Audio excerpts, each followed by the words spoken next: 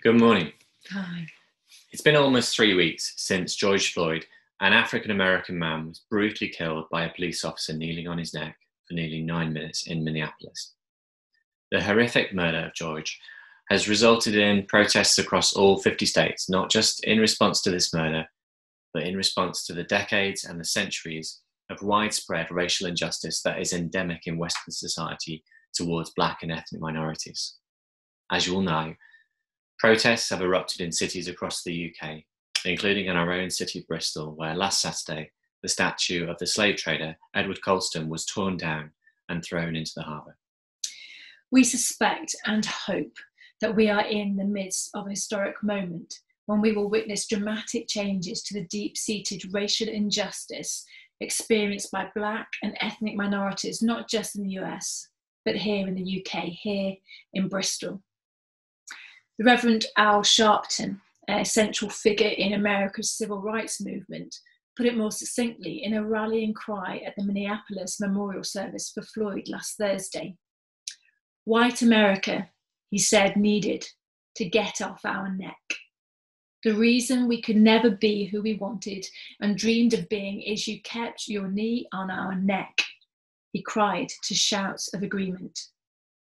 We could do whatever anyone else could do, but we couldn't get your knee off our neck. What happened to Floyd happens every day in this country, in education and health services and in every area of American life. It's time for us to stand up in George's name and say, get your knee off our necks. Undoubtedly, what is a reality in the US is reflected in the UK, and especially in Bristol.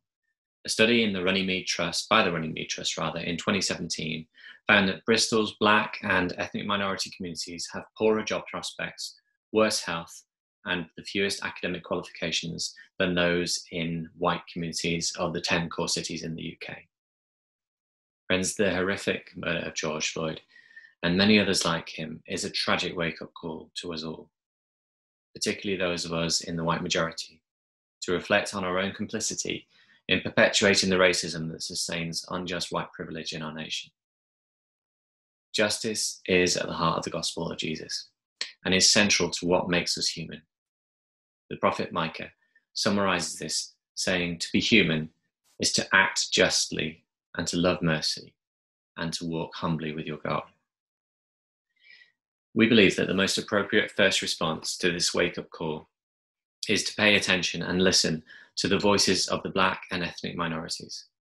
Claire and I feel we have much to learn, and perhaps if you are part of the white majority here in the UK, you might feel the same. Lasting change and an end to racism will only happen if we all take responsibility for our own ignorance and bias. If we don't come to a personal understanding of our own deep-seated prejudices, then we cannot collectively change as a society. To help us with this, we have invited two of our friends to share their experiences and perspective. Before we talk to them, can I suggest that you join us during these next few weeks in spending some time watching, listening, and reading more about racism and asking God to show us our blind spots. There's some resources on the website, including the book We Need to Talk About Race by Ben Lindsay. It's about £4 on Amazon. And there are some short videos and articles that you can watch and read as well. But now, let's talk to Sarah Dodd and Miles Connor. Thank you, Sarah and Miles, for joining us today. It's so lovely to be with you.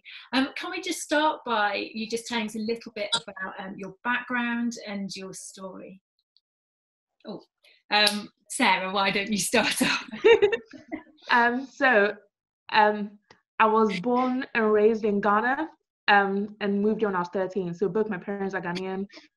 And I moved here with my mom was here originally, and my sister, my dad, and I moved here about 10 years later to join my mom in the UK, so we could have better educations, I guess. And we've lived in Weston-super-Mare the entire time we've been in the UK, and I came to Bristol for my postgrad. And so I've stayed in the same area sort of for most of the time I've been in the UK. And I'm a student here as well. Brilliant. Thank you, Sarah. That's great. Great. And Miles, how about you? Yeah, so for me, I'm from a mixed heritage background. So my dad is half Jamaican, half English. My mum is half Nigerian, half English. Both my parents were born and raised in London. And so, me personally, I'm a police officer. I worked for Avon and Somerset Police for 4 years since I moved to Bristol. Fantastic. And you've just become a dad. Oh yeah, and I've just become a dad. Which is awesome. Yeah. Brilliant. Thanks, guys. That's great. Would you tell us about your experience of being treated differently because of the colour of your skin growing up and now? And Miles, how about you first? Yeah, fine, no worries. So for me, it's definitely been a mixture. I think my experiences would differ slightly from someone from someone who is fully black or fully white, for that matter. But my experiences would differ in the sense that I've experienced racism from both groups, for not necessarily being black enough in certain areas, or my skin not being dark enough. But mainly, I've experienced racism because of my African and my Caribbean heritage. And so, like, throughout my youth, like growing up, there's loads of times where, for example, I'd go into shops, and security guards would follow me around the shop. And for me, this was even when I'd go with my white friends, and they would make a comment about it, and they would be like, "Miles, that security guard is following us," and they'll know it's because they was hanging out with me that day. And I've had experiences where I've been stopped by police officers, and now being a police officer, I understand what the legislation says and what they are supposed to say to me when they stop and search me. And they didn't give me a reason why they were stopping me.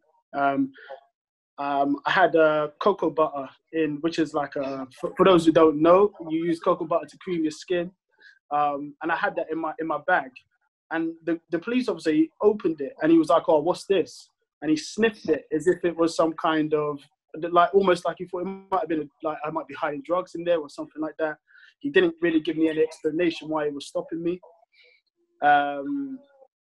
So yeah, and then there was other occasions where I'd been stopped by the police, and I was walking home from church with one of my white friends, and he said he'd never been stopped by the police in his life, and that was the first time he'd ever been stopped by the police, and it happened to be the time that he was walking home with me. There's been time I've been called. There's things I won't repeat fully, but I've been called a black so and so. And at times, growing up, I didn't respond to it in the right way, and I responded negatively, and I fought, because for me that was what I thought was the right thing to do, to stand up for myself. I look back on it, and I look back on it with regret a lot of time. But yeah, there's definitely been loads and loads of experiences when I've been with my other black friends where, I remember a time we was walking down the street, and this lady pointed to us and said, "Oh, look, it's the Rizzle Kicks." And some people might think that that's a joke. Some people might think that's acceptable. But for us, that was because we are black, because we are of an ethnic minority. You think that she thought it was acceptable for her to say that, and it wasn't. We didn't find it funny at all. We found it offensive. And so yeah, these are definitely some of the experiences that I've experienced growing up, and even still to this day, I know that I still feel that I need to make sure I get a receipt out of the shop just in case the security guard stops me as I'm going out of the shop. And that's as a man, as a police officer, I still feel like I have to make sure I get my receipt out of fear that I might be stopped when I walk out. So yeah, that's my experience of racism. Yeah. Wow. Wow, thank you. And Sarah, how about you? So obviously growing up in Ghana, my race was never an issue because everyone looked like me. It was never a thing till I moved here. And I joined a school where there were 2 Black people, including me, but I never saw the other person. And it started off as ignorance, just asking me strange questions like whether I lived in a tree or something like that. And for the most part, I brushed it off as they don't know. And a lot of this to do with the education system not teaching those kind of things. But then as I started to get older, the biggest one was when I got my first job as a healthcare assistant in the NHS, and having to deal with patients just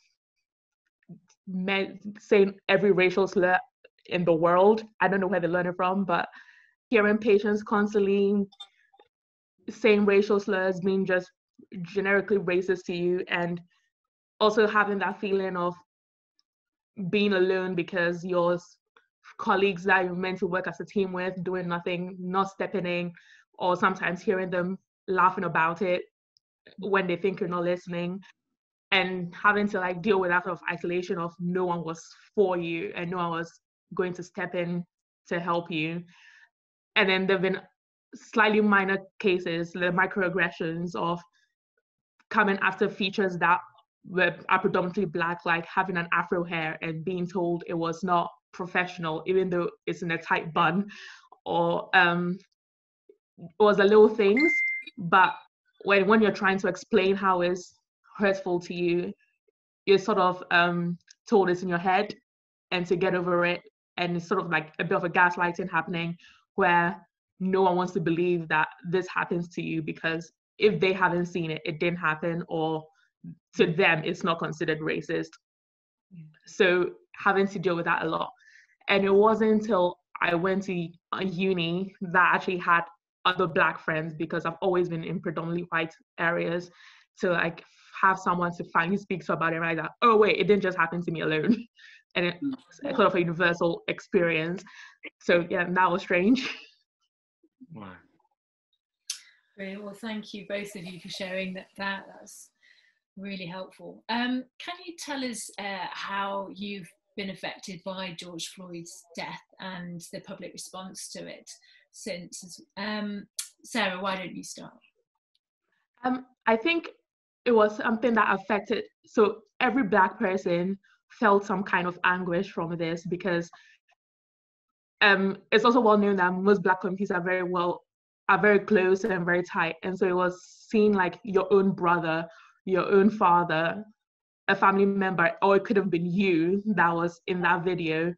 And it brought up a lot of trauma for a lot of minorities and Black people who feel like they've been through something similar, and just feeling that helplessness of not mattering as much, where someone can confidently just do something that bad to you with no care for repercussions or anything, because they really feel like you're not worth that much that they'll get in trouble for. And a lot of people looked at that video, saw themselves, saw their people they love in that video, and it sort of just brought up a lot of emotions and trauma. And this is not the first time we've seen a video like this. And it's like that constant reminder. So it's been happening for years. We see these videos all the time and nothing gets done. And then we just get more and more helpless, more and more hurt every time we see it. And it was just, I don't know, there was something about this one that was really a tipping edge for a lot of people, I think. Thank you, Sarah. Miles, what about you? What was your response? Yeah, still to this day, I haven't watched the video. I can't. I've seen clips of it. I've seen images of it, but I can't bring myself to watch it. I've heard that he was calling out for his mum, and for me that's what you see in that situation. Something's gone wrong there. That he lost this, just the value in him, the sense of humanity in him just disappeared at that moment. Because a man is on his last breath, calling out for his mum, and he's in fear, and his life is about to end. And for me, I couldn't bring myself to watch it. And like Sarah said, there's been too many videos of this where and for me, I know that in my heart it would stir up a response that I don't want in my heart, which would be anger, and so I chose not to watch it. for years we've seen stories like this and nothing has been done about it. And I'm not saying that it's so for example, like myself, I'm a police officer. I'm not saying that every single police officer, I don't believe the narrative that every single police officer is a racist. I don't believe necessarily that the institution itself is racist. I believe that there are racist individuals in the police force, and that's across the world because there's racist individuals in the world. And that's the situation that we had there.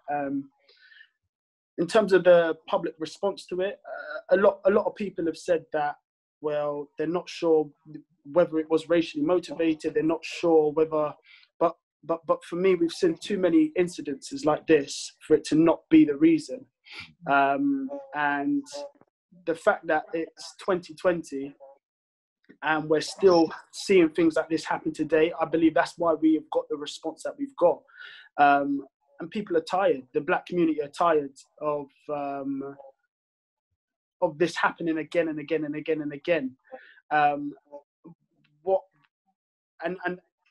believe it's been a build-up. I think we saw the response after Brexit, where there was an increase in hate crime in our communities. And so for me, I believe there's definitely been a build-up over the years, and this has become just an outpouring of like what you were saying, the emotions. People are tired and had enough. A lot of people have said that it's not an issue in the UK. I like to bring us back to quite recently the Windrush scandal, which happened for the Caribbean community, where they were invited over here to work. I know people personally that were affected by this and were threatened with deportation because they didn't have supposed British citizenship, although they've been in the country for 50, 60 years, paid taxes, worked here for the whole of that time, and then were threatened with deportation. So for me, to say that we don't have an issue here is a bit is naive, and that was in 2018. People would say that there's reparations that have been made because of that. That's not fully the case. Yeah, they can apply for citizenship. However, for me, I believe that they should be given British passports. They've been here since they were very young, some of them, and don't have any connection to their Caribbean nations. And so they're British. They're, by culture and by nature, they're British. The colour of their skin just happens to be slightly different. And as well as the Windrush scandal, this year, racism in football for me has been absolutely crazy. If a black player misses a penalty, then if you look at the comments on social media, it's disgusting. And it's heartbreaking that in 2020, we're still having the same conversation that we've had for years on end.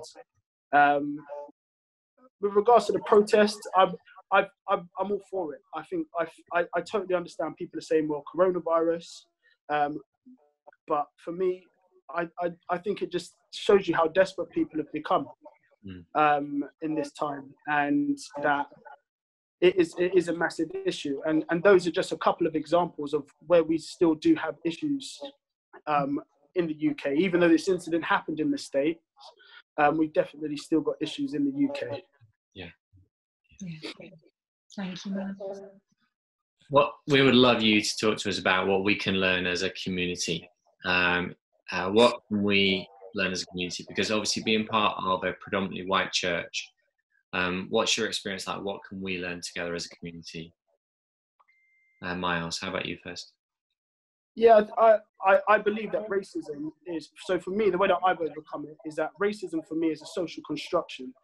We need to educate ourselves on this, and that needs to be put into our schools and our education systems. Sarah said in Ghana, she wasn't viewed as a black woman, she was viewed as a woman. It wasn't until she came here where race has been socially constructed as an idea that we have, that is where the issue, that is the issue that we have.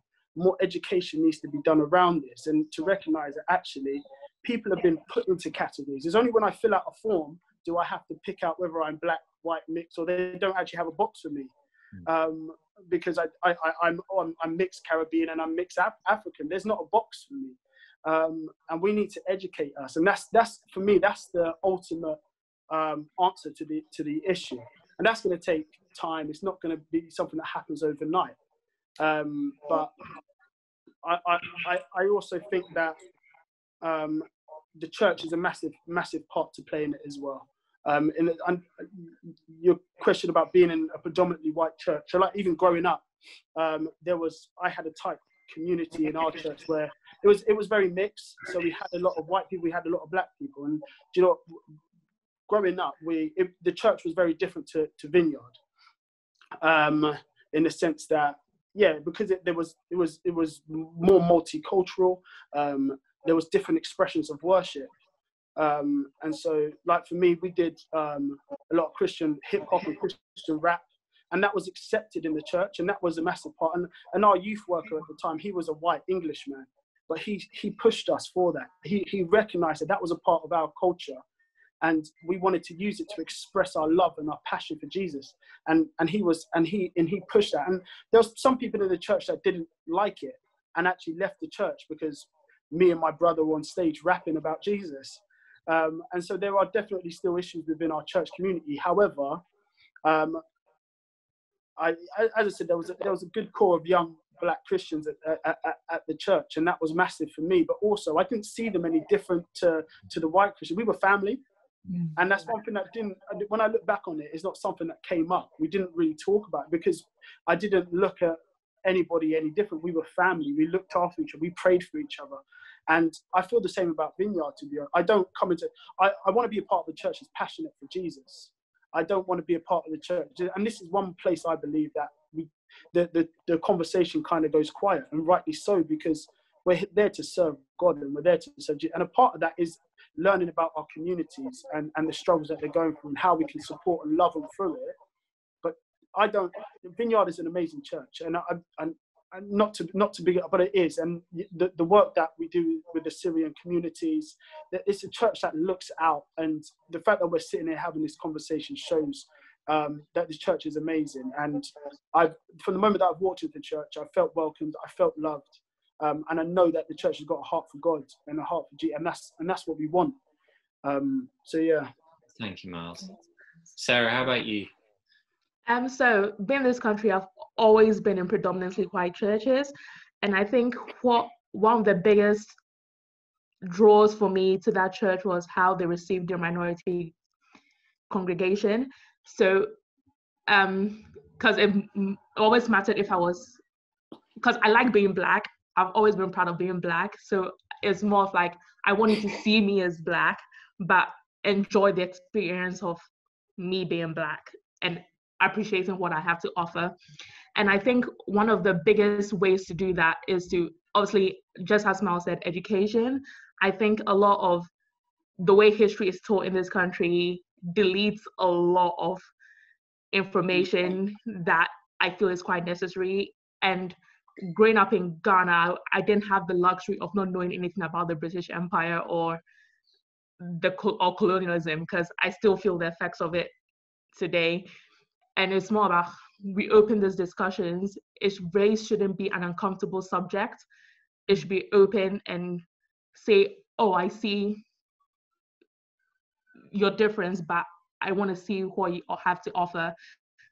And God created us different for a reason. There's a blessing in diversity, and everyone having a different strength and a different talent to bring together to create the body of Christ. And so I think in white churches that allow these conversations to happen, that actually encourage the display of the different cultures, like having events where people can really come together to see each other's way of life, is a really good way for that to happen. Reach into your community, speak to people. Also, just be an open forum. Just let it be known that you are here to listen when someone wants to talk. And instead of being silent about issues, because I have friends in churches where this is not allowed to be spoken about. So for this church to reach out and say, we want to hear, is such a great thing. I was speaking to my friends about it, like, oh wow, and they were surprised that like it was something that was asked to be spoken about. And so I think that's where the church is getting it right, so that yes, you have minorities in your church, and that is not a bad thing. Let's enjoy that and celebrate that diversity and learn from each other. And I think that's the only way to go with it. Oh, amen. Yeah, we agree. Brilliant. Thank you. Well, bless you guys. Thank you so much for being Yeah. vulnerable and sharing your stories and your Wow. perspectives with us, because it is Powerful. so powerful and so Amazing. helpful. Mm. And we just wonder whether it'd be okay if you would just lead us in prayer just at the end of this conversation, praying that the Holy Spirit would be in the center of what we're doing. Sarah, would you like to start that, and Miles pick up, and then perhaps one of us? Okay. Let's pray. So hello. So Father Lord, I thank you for the opportunity that you've given us today. I know the world is not in the greatest place at the moment, but we want to highlight the room that you've given us, the grace that you've given us to explore the beauty and diversity that you've given us. And I want you to just bless the Lord, bless people's hearts, bless people's minds, that they'll be receptive to learning about other people and their experiences. Father, we ask you to give us the knowledge on how to pursue this in the most gracious and most loving way possible. We do not want this to be an issue of contention, an issue of divide. We want you to open people's eyes to see that there's beauty in the creation that you have made, and that this issue is not a political issue, but rather a God issue, a human issue, that your body is being divided and we need to come together in order to be more effective. And Father Lord, we bless the work that you've already done in stirring people's hearts, and that we pray that this will continue to go on. This is not something that will just end in a week, but something that will continue, a movement that will continue to stir people's hearts. The church will continue to support people and be an open space for people of all creeds, of all religion, of all faiths, that will come together and know you, Lord, that they will know that you provide the love and the only place where we know that we're safe. And Father Lord, we hope that you'll continue to let your work flourish, and that we'll also hold each other accountable in a loving way, in a godlike way, that we can do your work and where people's skin is not an issue, and that there is beauty in what you've made. Yeah, Father, I thank you just for the opportunity just to have this conversation.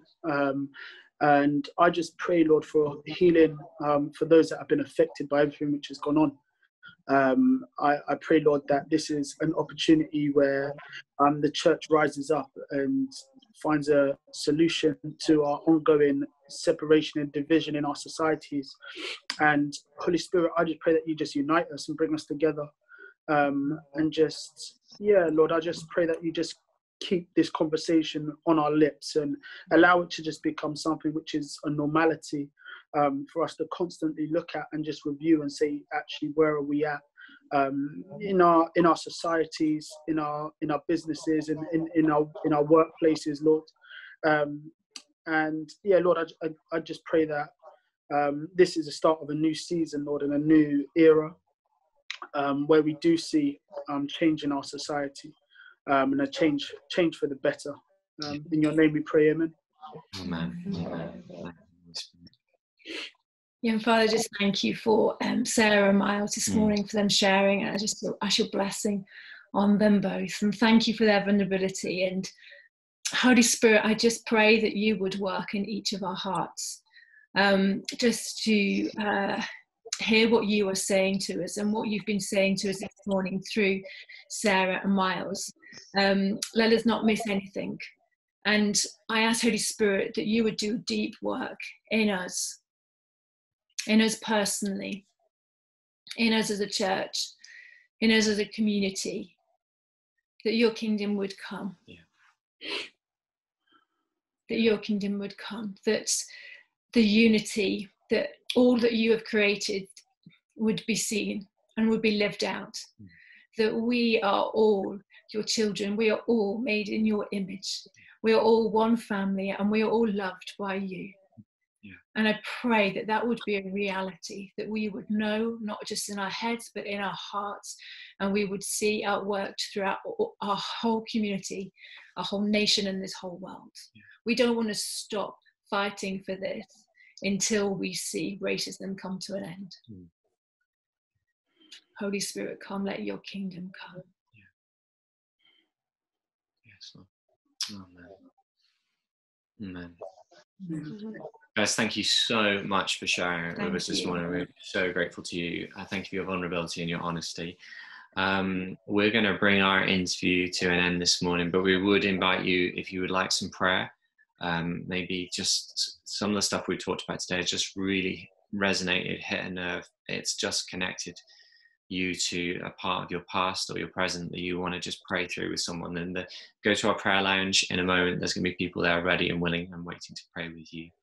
But for now, thank you so much, Sarah. Thank you, Miles, and we'll speak to you later. Take care.